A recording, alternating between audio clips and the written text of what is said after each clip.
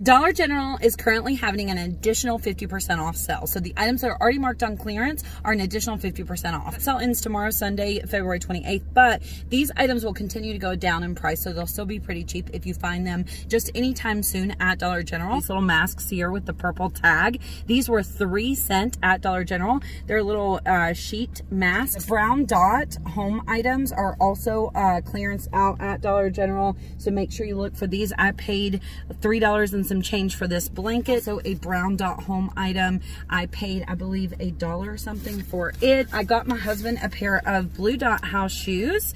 These were regularly $8. I paid $1 and some change. These pants, they're following gray dot, so they don't have a gray dot on them, but they're following gray dot. They're Hanes Echo Smart, and they were $1 and some change. Text me for Penny and Dell notifications, 304-244-4457.